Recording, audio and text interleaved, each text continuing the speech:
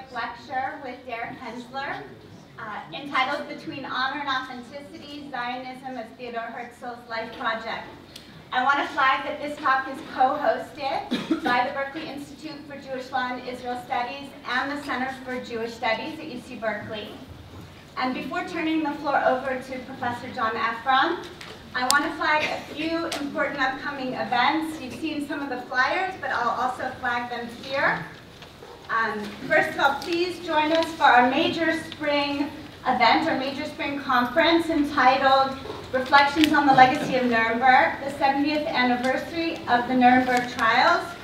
There's a full agenda in the back if you haven't picked one up. And I'll flag a couple of different, it really has three parts to it. The first part is an evening film screening entitled Nuremberg, Its Lesson for Today, and that will be at the Magnus on Monday evening. The second part is an all-day conference at the Bancroft Hotel with three separate panels and with very prominent historians and legal scholars, with our very own Professor John Efron, who is a co-organizer, moderating one of the panels as well. And the full agenda, as I noted, is right here. And the third part is a keynote address by Justice Rosalie Abella of the Canadian Supreme Court of Canada, who will be speaking on justice after Nuremberg. So those are going on next week, Monday, April 27th, and Tuesday, April 28th. So I want to flag those. I also want to flag by the Center for Jewish Studies another talk, which is going on this Friday from 4 to 6 with Pulitzer Prize-winning author Philip Schultz, entitled The Wherewithal, a Novel in Verse. So there's a lot of things going on as the semester ends, and I wanted to flag those. Now I want to also introduce Professor John Efron, who will be introducing our guest speaker today. Professor John Efron, who many of you know, is the professor of Jewish history at Berkeley. He is in the history department.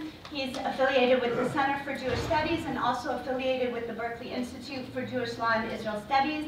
I may have also omitted some other affiliations within the university as well. He specializes in the cultural and social history of German Jewry, and his scholarship focuses on the ways that German Jewry have attempted to reinterpret and reinvent Jewish culture in the wake of modernity. And he's recently published a manuscript as well called Sephardic Beauty and the Ashkenazic Imagination, German Jewry in the Age of Emancipation, among several other publications as well. So please welcome Professor John Efron.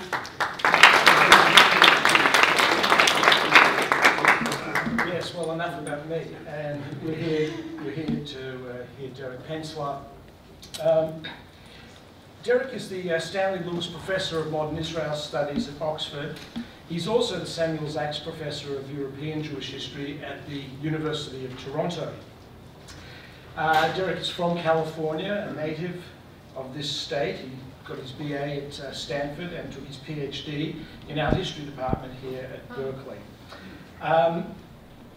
Just as Derek has two jobs, he holds the rare distinction of being a recognized authority in two distinct fields of history: European Jewish history and also the history of Israel. Now, by distinct, what I mean is that each has its very own well-developed literature, as well as methodological approaches and intellectual agendas. That said, what makes Derek's work so valuable is that while honouring and respecting the differences, he has never been bound by them. In all of his work, where possible and appropriate, he has sought to break down the barriers between the two, especially when it comes to incorporating the history of Israel into Jewish history. And he has consistently pushed back against the cultural, the psychological, and indeed the institutional impulses in Israel to separate Israeli history from Jewish history. For those who are unaware, at many universities in Israel, Israel Studies and the history of Israel is taught separately in a separate department from either Jewish history or general history. Anyway, Derek's approach has been most manifest in books such as Zionism and Technocracy, the Engineering of Jewish Settlement in Palestine, 1870 to 1918, in which he looks at German Jewish technicians, agronomists, and other German Jews with technical skills who came to Palestine to help develop the land. Shylock's Children, Economics and Jewish Identity in Modern Europe, is about the place of economics. It's of an economic Jewish history and the place of philanthropy within European Jewish society, but it also, the final part of the book also focuses on Zionism and the support of settlements in the 19th century. Another book we co-edited on Orientalism and the Jews, Israel in History, the Jewish State in Comparative Perspective, and also a more recent collection of documents called The Origins of Israel, 1882 to 1948.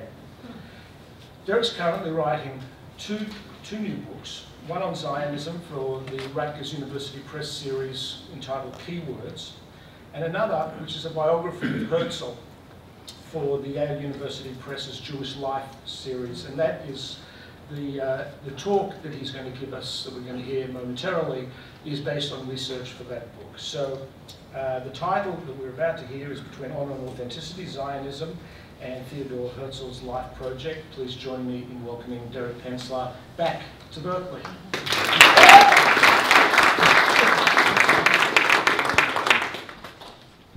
Thank you, John, for the very kind introduction. Hold on, let me make sure does this work? Can you hear it? Yeah. Great. Thank you for the introduction. Thank you for the invitation. It's always nice to be invited to give a talk somewhere, but of course it's particularly nice to be invited back to one's alma mater. I have actually two. I was at Stanford, first degree, Berkeley after that, so I was at Stanford just yesterday, and now I'm back here. I guess since I'm on videotape, I better not say which I prefer, but let's just put it this way. I think the architecture is much prettier here. So, now, as John said, this talk is an academic article, or actually a book chapter, that is coming out of material for a book for a general public. The Yale Jewish Life series are books that are meant for non-academics, or certainly for non-specialists, which is a challenge for academics. I have to adopt a very different style of approaching the subject, but I think it's a very good thing for academics to do such a thing. And as I've been told, books for the general public tend to be story-driven, narrative-driven rather than argument-driven. But this is a chance for me to, and in a few other articles I've written, for me to present arguments and develop them as academics do. And in this talk, based on this book chapter, I'm interested in the concept of a life project. And it's a term that sounds very Germanic, I suppose, but it's a term that I came up with to describe a set of goals and practices that endow a person's life with meaning and with direction. A life project is both more specific, but it's also more all-encompassing than careerist ambition or desire to accumulate material possessions or a yearning for personal fulfillment through romantic relationships. A life project transcends these pedestrian aspirations and its devotion to a cause, a belief, an ideology, yet it is nourished by the same psychological needs and drives that underlie all human behavior. From the mid-1890s, Zionism became Theodor Herzl's life project. At this time, Zionism became the latest manifestation of an ongoing attempt by Herzl to attain both honor and authenticity. Now, these two concepts, honor and authenticity, are overlapping and yet distinct. And in fact, at times they're contradictory. Honor refers to a sensibility that self-worth depends upon following a certain code of behavior, even when it's not convenient or personally beneficial to do so. Honor is usually associated with qualities such as resolve, courage, self-sacrifice, and loyalty. Honor is also associated with honesty and fair play, for example, in gaming or in sport, but codes of honor can demand reticence, holding one's tongue, even downright dissemblance, so long as such behavior is altruistic and not self-serving. Simply put, honor does not demand a constant, unremitting display of transparency towards others, nor does honor necessarily demand authenticity. Now, authenticity is a much more fraught term than honor, with deep philosophical roots in the writings of, among others, Kierkegaard, Nietzsche, and Sartre. Now, it is especially tempting, given Herzl's living at the fin de siècle in Central Europe, to relate Herzl to his contemporary Nietzsche's concept of authenticity, Echtheit. Direct evidence of Nietzschean influence on Herzl, however, is scant. There is an intellectual historian who has tried to demonstrate that Herzl was a Nietzschean through selected quotations from Herzl's writings and the fact that Herzl had Nietzsche's books in his library. If someone were to go through my library and look at all the books in my library and determine that therefore I was influenced by X, Y, Z, I think they'd probably be mistaken. Also, I think it's very important to, and this is one of the things I'm going to emphasize in the biography, without any disrespect to Herzl, who I think was a fascinating figure, he was not a deep or original thinker. He was an excellent journalist. He had a capacity for sizing up physical space. He could describe this room and the people in it with great talent. I see his political writings, for example, on Jewish causes, much more as manifestos than as works of original thought. I was asked once recently if I saw him as a political theorist, and I think the answer is no. He was a journalist and a political leader. And so to talk about Herzl to Nietzschean, I think, is a bit perhaps misperceived. Instead, what I would do is put Herzl within a broad swath of fin de siècle Central European writers who championed self-awareness and purposefulness to become, and again here to quote Nietzsche, what you already are. Now, as I hope to show, as difficult as it was for Herzl to perceive himself as a man of honor, it was even more difficult, in fact impossible, for him to attain authenticity. The very act of striving towards these two affective states, honor and authenticity, however, fueled his Zionist passion and sustained him during the 9 brief years during which he irrevocably transformed the Jewish world. And it really is quite remarkable. He turns to Zionism in 1895. He dies in 1904 at the age of 44. And so it's incredible what he did in those 9 short years. Now, the study of Herzl's life is enriched and challenged by the vast corpus of his writings. In addition to hundreds of pieces published in his own lifetime, Herzl kept a diary between 1882 and 1885, and some 6,000 letters written by Herzl over his lifetime have survived. The diary and the letters were published in a critical edition in Germany in the 1980s and 90s. The most commonly cited source by Herzl's biographers, of whom there are about 200, which makes my project even more challenging, are his what are called Zionistische Tagebücher, the Zionist diaries, composed from 1895 until his death. And the unabridged diaries are also available in English for those who are interested, published in 1960. The diaries begin, interestingly, with a brief autobiographical sketch and contain some highly interesting passages from June of 1895. Now, in June of 1895, Herzl experienced what appears to have been a manic episode, during which he wrote hundreds of pages, some of it lucid and brilliant, some of it truly mad, and out of which came much of the text of Herzl's famous pamphlet of 1896, Der Judenstaat. The Zionist diaries constitute both a public and a private text. On the one hand, an expression of Herzl's innermost feelings, with flashes of self-awareness and revealing passages of internal dialogue. But on the other hand, a record of his self-presentation, planned or performed to the world. In the first entry of June of 1895, Herzl writes of, quote, the honesty inherent in this diary, which would be completely worthless if I played the hypocrite with myself. And yet from early on he considered publishing the diaries as a record of, quote, what I have had to put up with, who have been the enemies of my plan, and on the other hand, who stood by me. So he's already looking forward to the settling of grievances by publishing the diary. The political scientist Shlomo Avineri has called the diaries a Bildungsroman, an account of encounters with the world, the passage from innocence to experience, and from fantasy to pragmatism. I wouldn't quite put it that way.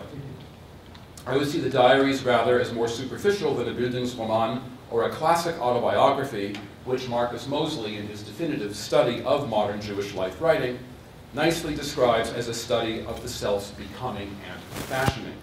Autobiography privileges perception and feeling over action. Childhood receives disproportionate attention as the time when the self and its relationship with the world are established. Herzl's diaries do not tell the story of his personal formation. They are an account of action in real time.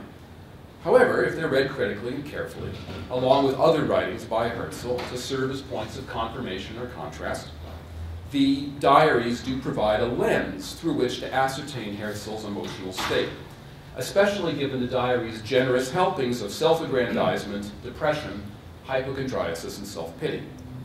In this sense, the diaries maintain the spirit of that pioneer of life writing, Jean-Jacques Rousseau, whose confessions proclaim, quote, "I suffered before I learned to think."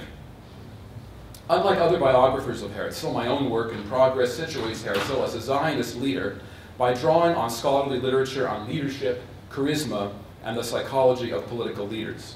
I've published elsewhere on Herzl's charisma as a relational construct that depends as much upon social context in which the charismatic leader lives as upon the leader, him or herself. Here, however, I want to focus on Herzl's interiority, in particular the striving of a deeply troubled individual to construct a stable persona with a will to live and to engage the world. Most of Herzl's biographers have focused on his troubled relationship with his own Jewishness. Encounters with anti-Semitism were hurtful and humiliating, and this sense of humiliation and shame catalyzed an internalization of anti-Semitism and a harsh critique of his fellow Jews. But the psychic origins of Herzl's life project lay not in Jewishness or anti-Semitism as such, certainly not in them alone. Anterior to Herzl's construction of the Jews and his own Jewish self-ascription was an unresolved struggle to find meaning in life, to win recognition, which was the only means of overcoming his chronic and powerful depression. Herzl was a darkly unhappy man, given to the blackest of moods. Although he never seriously planned to end his life, he did suffer from bouts of depression at the age of 19, again at 23, when his theatrical career appeared stalled, his love life was in tatters, and he resigned from his student fraternity because of endemic anti-Semitism. The turn to Zionism, taken to give his life meaning and purpose, offered no immediate solution to Herzl's ailment. Herzl fell into a funk in 1896, when after only a few months of Zionist activity, he had failed to attain a charter from the Ottoman Sultan. In that same year, Herzl published a feuilleton about an unhappily married man on the verge of drowning himself, but who was saved thanks to a chance encounter with an eccentric inventor. And in this story, the inventor tells the miserable would-be suicide. It's an interesting quotation from this feuilleton. "Despair is a precious substance from which the most wonderful things may be generated. Courage, self-denial, resolution, sacrifice. To the stubbornest, I recommend self-realization in a great task. They have achieved the most. As I look back in the past, it seems to me that all of the great men of history were once at the river's edge, but turned back. Their despair bore fruit.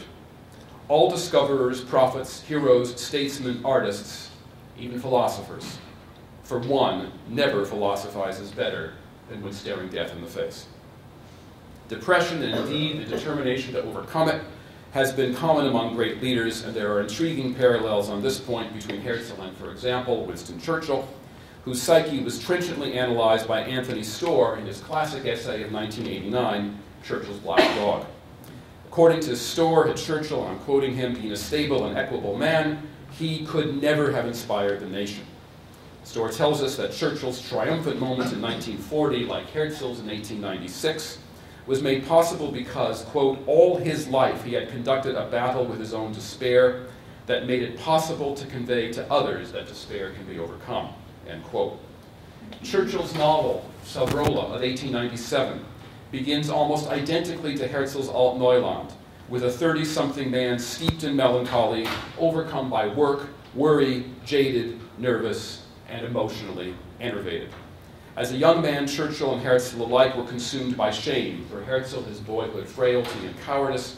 For young Herzl, his rejection from military service on medical grounds and his contraction of gonorrhea from a prostitute.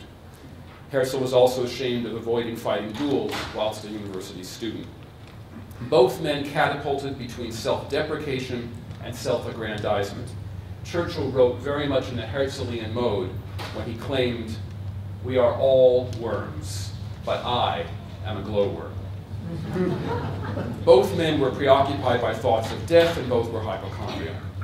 For these men, the aspiration to political leadership stemmed from something deeper than ambition or power or material gain. The belief in their heroic mission was a means of fulfilling deep-seated psychic needs. It's precisely because Herzl and Churchill were not balanced or rational entirely that they could inspire the public in a time of crisis. A crisis that corresponded to the perpetual sense of imminent catastrophe with which they lived on a daily basis.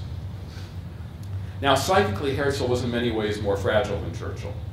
He was a desperately lonely man, stuck in a catastrophic marriage to a woman even more mentally unbalanced than he.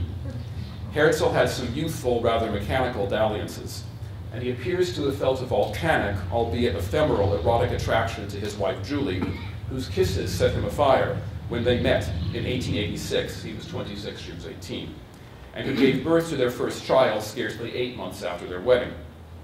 Yet the marriage to Julie quickly soured, and after that Herzl never found, or apparently even sought, sexual satisfaction with individuals of either gender.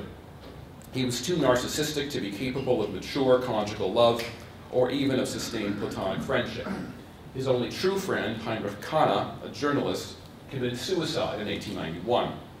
Tellingly, when Herzl received the news of Kahne's suicide, he abandoned Julie, who was 5 months pregnant, and decamped for Italy and France, returning to Vienna only during the final weeks of the pregnancy, and then fleeing to Spain 2 months after the birth of his son Hans.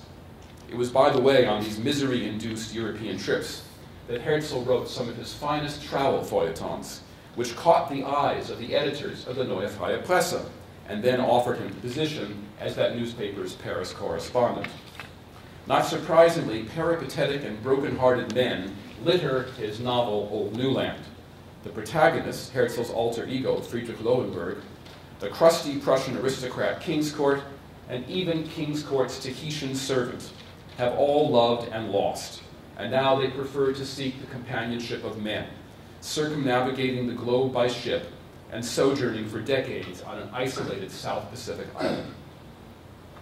Loneliness was a source and a product of Herzl's melancholy temper, but shame is what drove him to seek honor.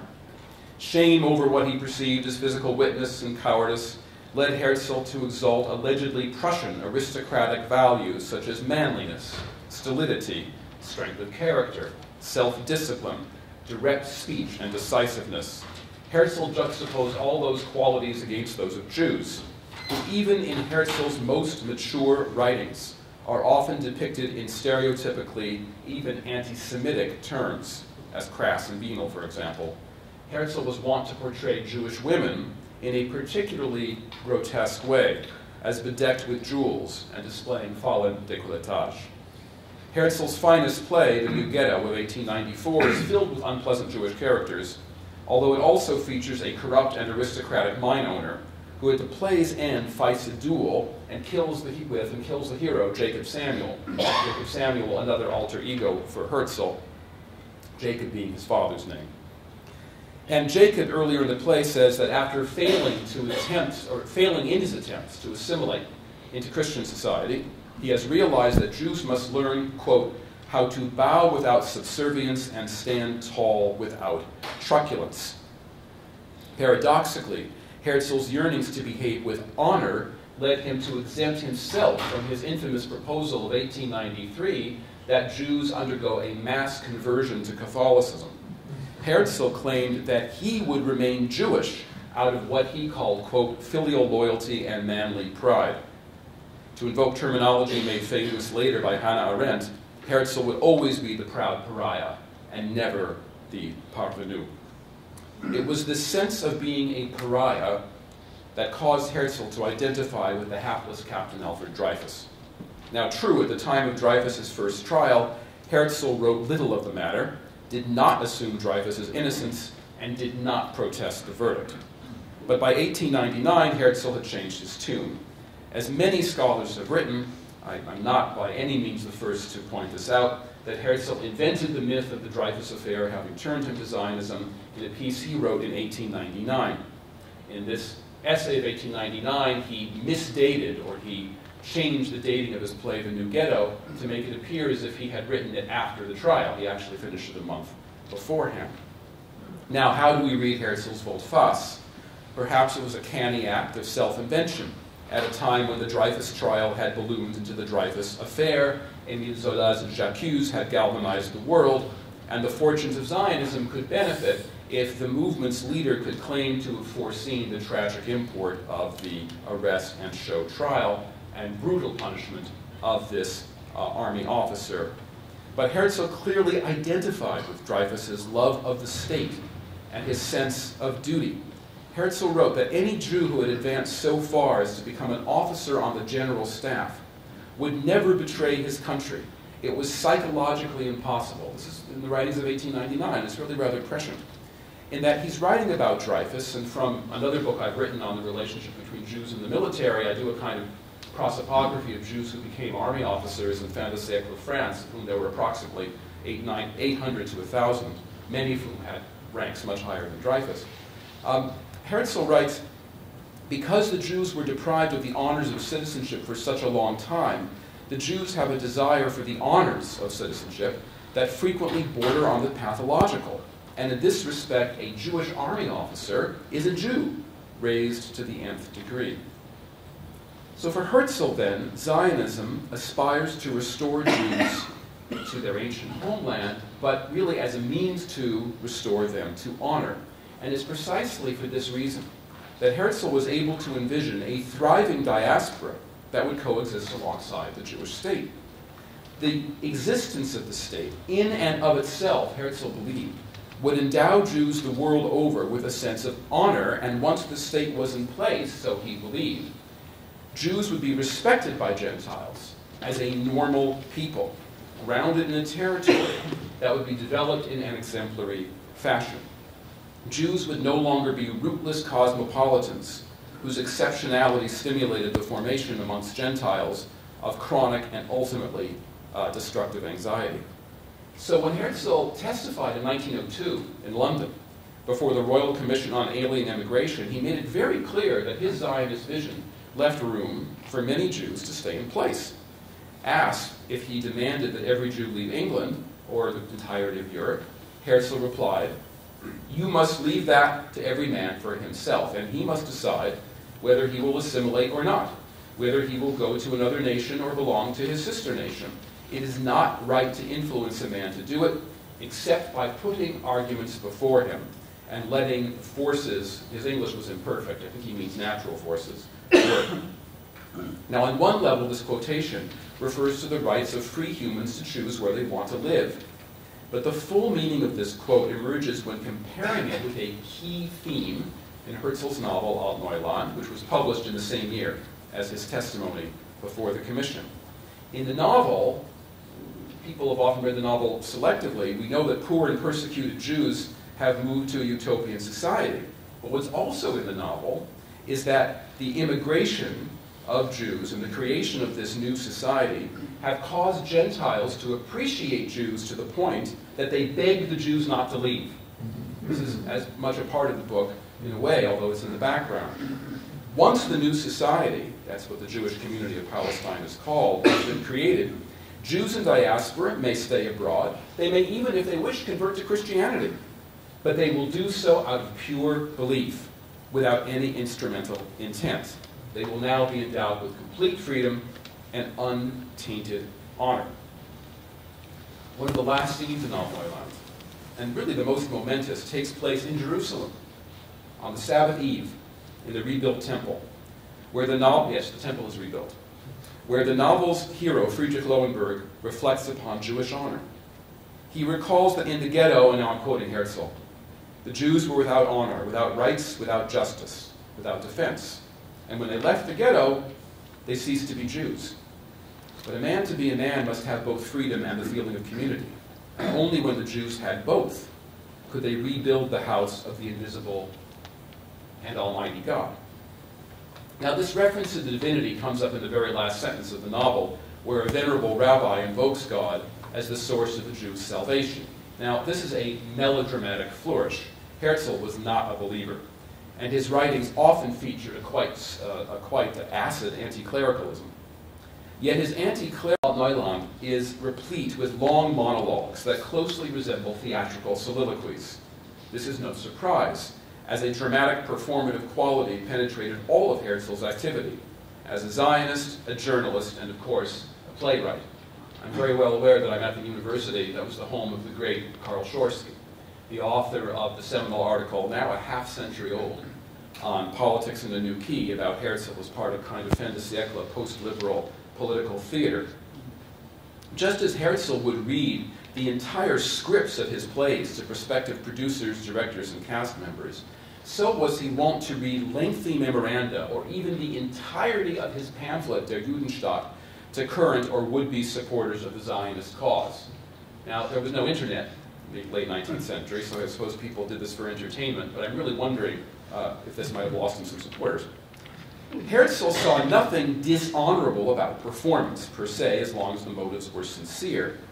Now, I'm aware that this is my talk is being sponsored by the Center for Law as well as Israel Studies, or Jewish law, so I have to here invoke Herzl's play, Die Glosse, the Gloss, of 1895, the story of one Philippus of Monteperto, a lawyer in 13th century Bologna, who wins back his adulterous wife by dramatically reciting to her a Roman marriage code.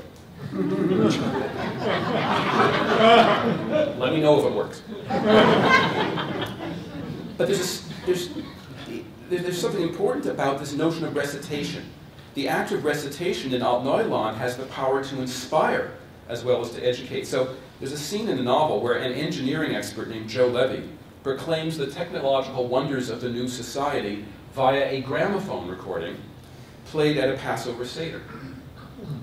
Like the Haggadah, the recitation is long, rather tedious, and absolutely central to a narrative of the enslavement and liberation of the Jews. There's no contradiction necessarily between performance and honor. Rituals by which honor is asserted or reaffirmed are performative acts. As Herzl wrote to Kana at the age of 23, it seems you don't really yet understand the key to my character, because I make a show of presenting myself as wide open. I do not always speak the truth, not even often, yet I am a sincere animal. And if I do often lie, I do not do so if there's no advantage in it. Being true to oneself does not necessarily demand transparency or truthfulness towards the world, but there is a fine line between maintaining a duality between internal and external self-representation in order to promote personal honor and simply lying to others for one's self-interest. And Herzl, I suspect, was deeply concerned with issues of sincerity and hypocrisy. The title of Herzl's feuilleton collection, The Book of Folly, Das Buch der Narrheit, 1888, is taken from the epigram at the beginning of Jonathan Swift's Tale of a Tub, the serene and peaceful state of being a fool amongst knaves. Another feuilleton collection, News from Venus, the title, by the way, caused it to be censored, although it was really quite tame, but News from Venus, begins with this epigram: all men are at the start good, or as I call it, genuine. But then something happens, but the lapse of time, and they all become shams. Criticism of social norms and the exposure of hypocrisy were staples of the era's literature, such as the psychologically fraught plays of Henrik Ibsen or the thunderous polemics of Max Nordau. This critique takes a rather simplistic form in many of Herzl's short stories, one about a person who can read minds and therefore can become privy to the hypocrisy that underlies even our most beneficial actions. Herzl's theatrical comedies were, as typical of the genre and the era, filled with deceivers who then become deceived. But this plot device takes on a particularly dark quality in Alt-Neuland, where Miriam Litvak, a virtuous woman, the incarnation of Herzl's deceased sister Pauline, quotes Goethe, "Crucify every dreamer who reaches his 30th year. Once he has known the world, the deceived becomes the deceiver." From childhood, Herzl's affect, in fact, was somewhat deceptive, aloof, poised, defensive. And these characteristics seem to have intensified during his adolescence after an unrequited schoolboy crush on a girl named Madeline Herz, the daughter of family acquaintances, and also by Pauline's death in 1878. The death of his sister devastated Herzl, but he never wrote about it really with candor in his public writings. Some level of concealment or displacement of personal feeling is to be expected in any kind of public life writing. So this is not so surprising. So, for example, Herzl misrepresents why he left his job as an attorney. He was a state attorney in Salzburg. And he claims in his autobiographical writings that he left because of anti-Semitism, which would keep him from becoming a judge. But that's not true. He left because he fulfilled his 1 year of minimum service and he wanted to go on with his theatrical career. So but this is, authenticity can survive a bit of creative storytelling. I'm not arguing you have to always be completely transparent. But authenticity does demand a high level of self-awareness. And in this sense, Herzl was sorely lacking. Herzl was apparently unaware that he developed a posthumous love for his sister that fused fraternal and erotic elements. So much so that in Alt Neuland, his alter ego, Friedrich, marries the virtuous Miriam. Moreover, Herzl did not find anything untoward about a romantic infatuation he developed at the age of 26 with Madeline Herz's 14-year-old niece, whom Herzl had held in his arms as an infant. Madeline, by the way, died tragically 2 years after Pauline. It was shortly after this odd infatuation that Herzl met the beautiful 18-year-old Julie Naschauer. As I mentioned, they had a kind of flirtatious first meeting, and then Herzl, and he writes about this with this kind of, he seems to be unaware of his own feelings. He's overcome by desire, but also inexplicable disgust and self-hatred, what he describes as wild nausea, and it drives him to consider suicide. Torn between eros, repulsion, and fear of sexual maturity and marital responsibility, Herzl ran away from Vienna and traveled for several months, tormented by psychosomatic pains. And then 3 years later, when his theatrical and journalistic career were going along pretty well, he returned to Julie, married her, but unfortunately the marriage did not turn out to be a successful one. In his youth, Herzl had been frank and even ribald in writings to his friend Kana, for example, about his sexual encounters, and there's more than a touch of adolescent boasting in these writings. But what's most striking about them is an underlining tone of anxiety when he says that the act of sex and the act of writing a novel can drain you and destroy you. And it seems to me that Herzl, this was one of the reasons, this fear of women and of the power they can have over him, which is what led him to content himself with fantasies of virginal, unattainable girls. This obsession mars some of his most mature and revealing stories. For example, one of 1902, in the last years of his life, Herzl's fiction became more sophisticated, more mature, high quality, we would say. His story Die Brille of 1902 is an epistolary account to an unknown recipient for a middle-aged man who has acquired his first pair of reading glasses, and he dwells upon their melancholy meaning. So I'm quoting Herzl. "Reading glasses are the border, the watershed. From here on, the water flows to the other side. The glasses are the official beginning of old age. First we lose our looks, then our passion, and reading is our only remaining pleasure." So in this short story, I forgot to bring my reading glasses, so it's kind of hard to bear in mind the background.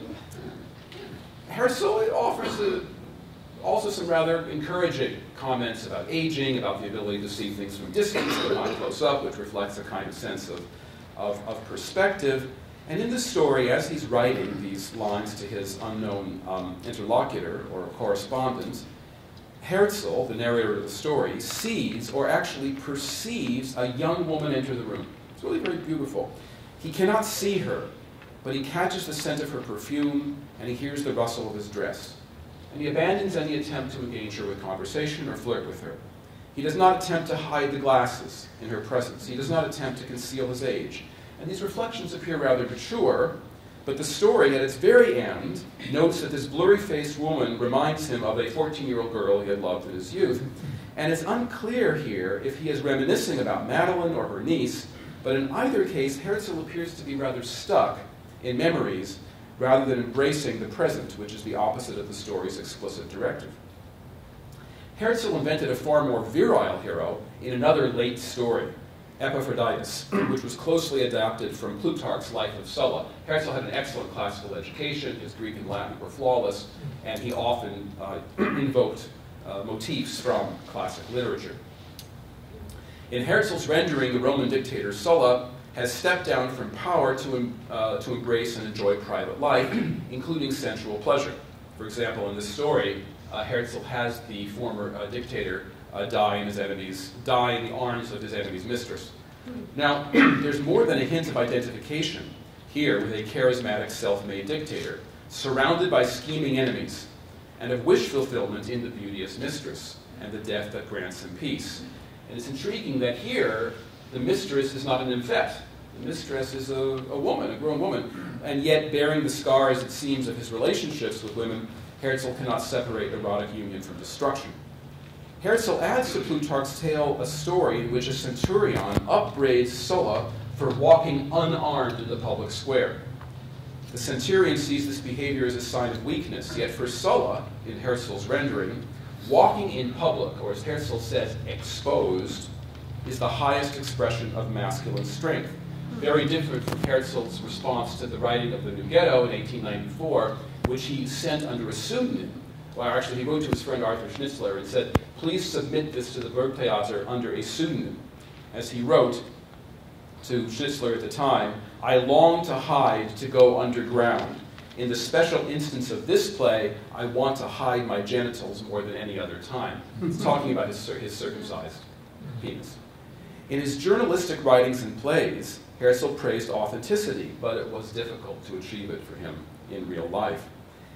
Zionism became means by which he could, as it were, expose his genitals, that is, the circumcised penis, by proclaiming attachment to the people that bore that mark. And thanks to Zionism, he would do so with pride and with dignity. In the first entry to his Zionist diary, Herzl compares Jews to seals, who after ages of living entirely in the sea have, due to Darwinian selection, come to look like fish. If they were to return to dry land, their fins, he writes, would soon turn back to feet. Now let's leave aside for a moment the implications of this metaphor. Seals, in fact, live their lives in both water and on land. So perhaps Jews are meant to live in both the diaspora and their own country. The point is that, for Herzl, Zionism provides an opportunity to be authentic, but only for him by assuming a role, that of the proud and assimilating Jew. Herzl had an easier time writing with sophistication, honesty, and genuine awareness, self-awareness, about parental love, rather than marital relations or erotic relations. Several of Herzl's feuilletons offer engaging meditations on his children's childhood, his brevity, the pleasures of the nursery, and so on. He writes with keen insight about child development and the inability of adults to comprehend or to appreciate that magical experience.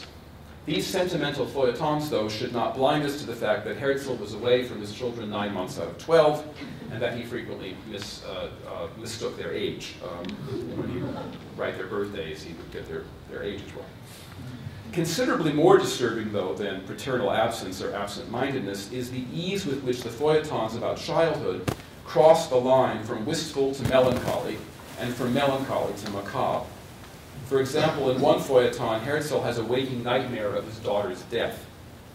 In another, stray animals and pet birds die with regularity and are buried in the garden. These gloomy and Gothic ruminations pale in comparison, though, with the fevered dream of a Herzlian royal dynasty that Herzl envisioned for his future Jewish state in the June 1895 diary entries. Herzl writes that his father Jacob would be the first senator of the Jewish state. His son Hans would be the Doge.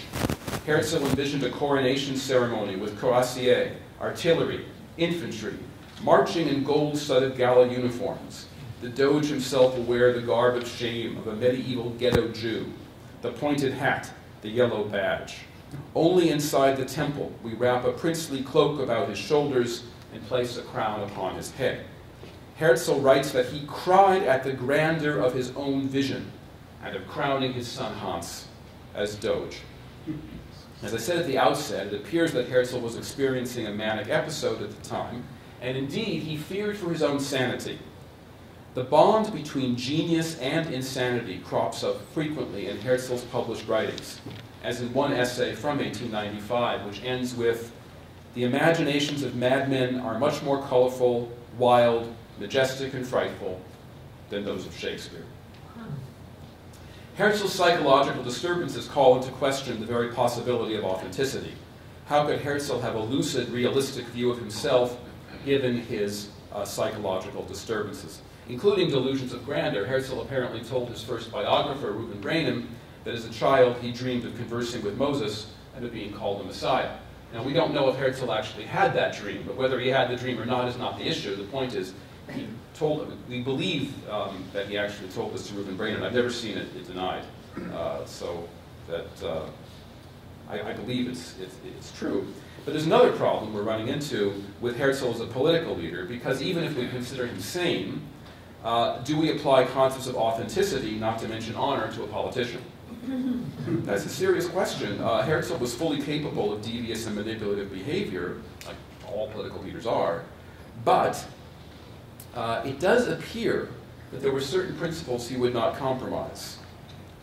It was hard for Herzl to achieve authenticity, but he seemed to sustain a certain degree of honor even when immersed in his backbiting Zionist politics or his international diplomacy.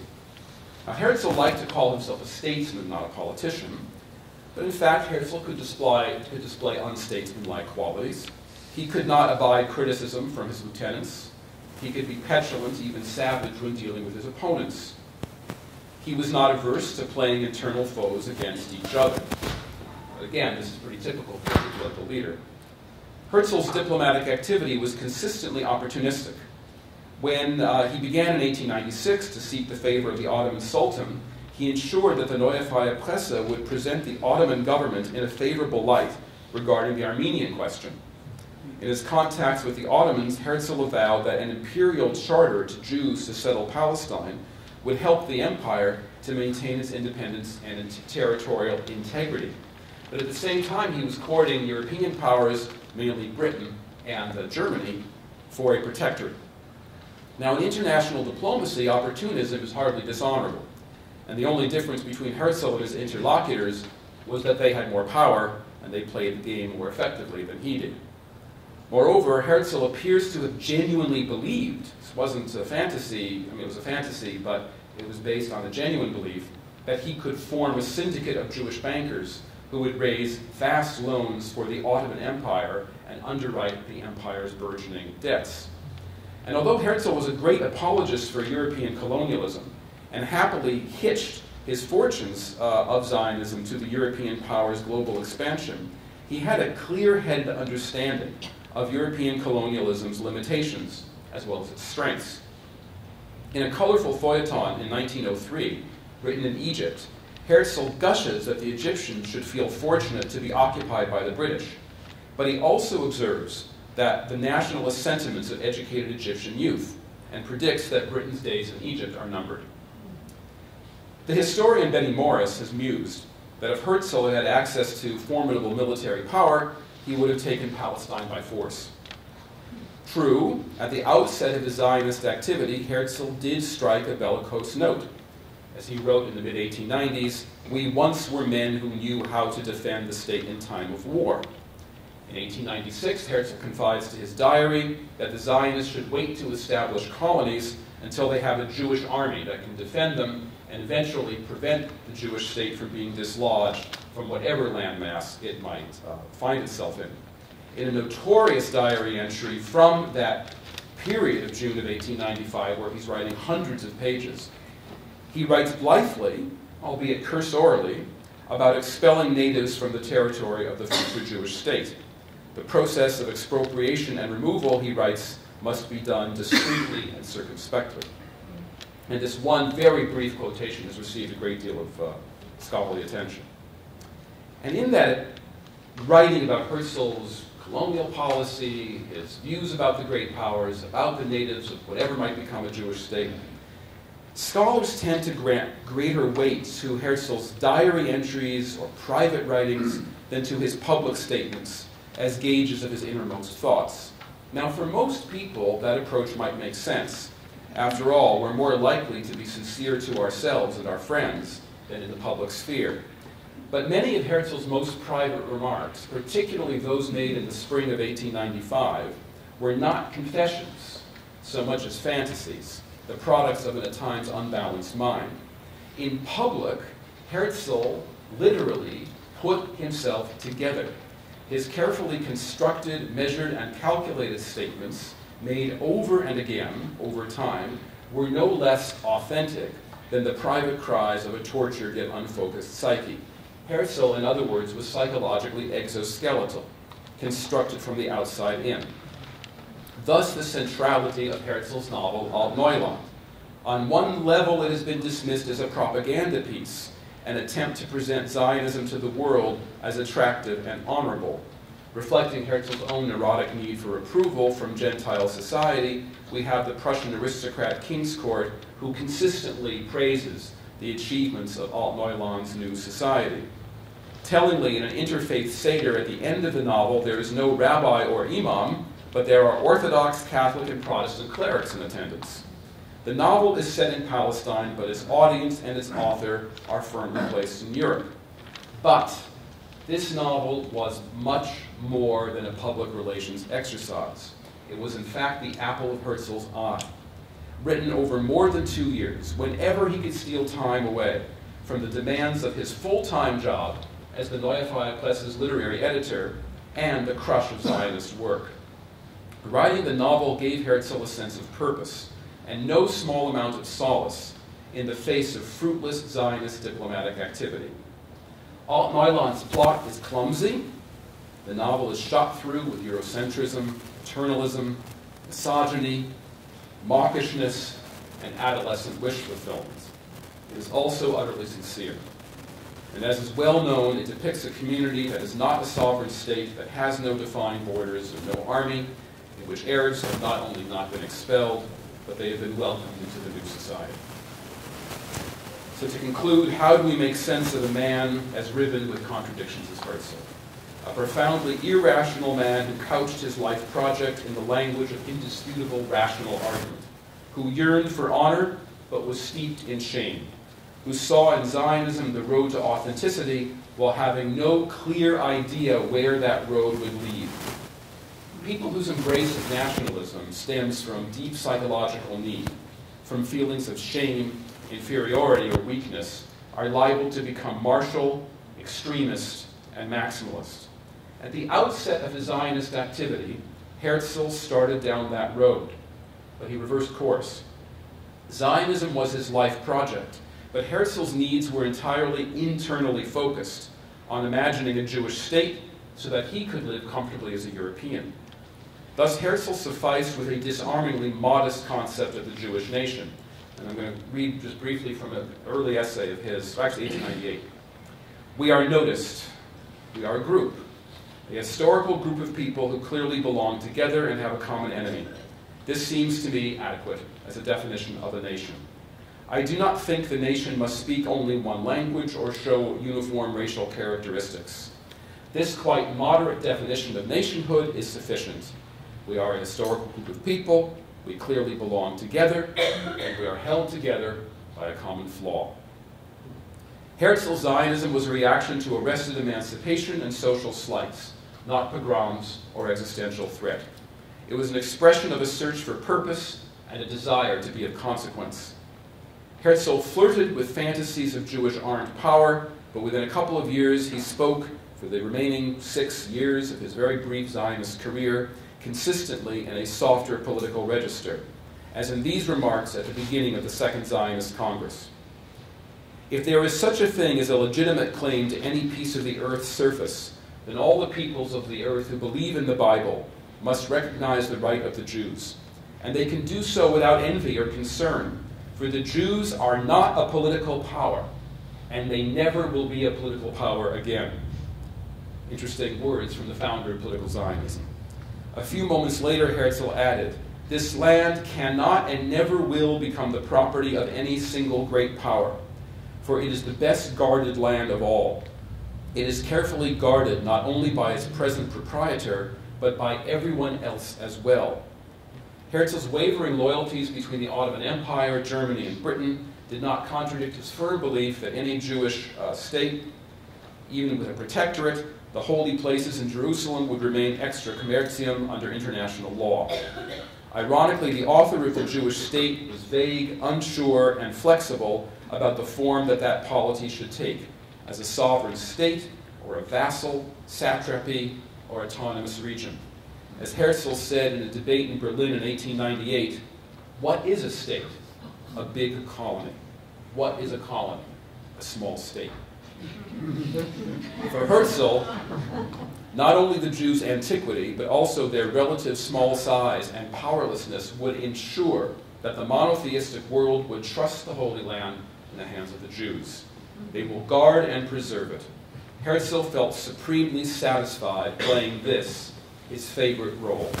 A good servant of the West, entrusted with the most precious terrain in the world, the Terra Sancta. If all Herzl had was military strength, he would have the honor of a warrior. But Herzl wanted something more, the respect and trust of his fellow Europeans. Thank you.